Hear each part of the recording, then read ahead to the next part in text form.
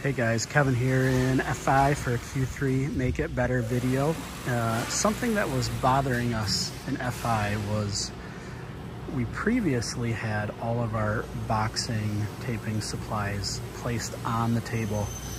And the issue we were running into was that some of the roofs are so big that we had to remove all of our supplies off the table in order to throw the roof. So that idea snowballed into moving them onto a cart and creating a custom picking cart essentially that held all of our supplies.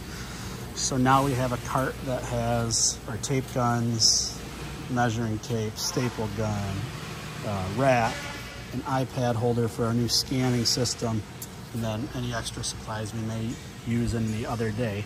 So previously the table looked like this side on both sides, so it was just a pain in the butt to move everything in order to throw a roof. So this is our V1 of our cart, and hopefully soon we'll get another cart and roll it out on both ends of the table.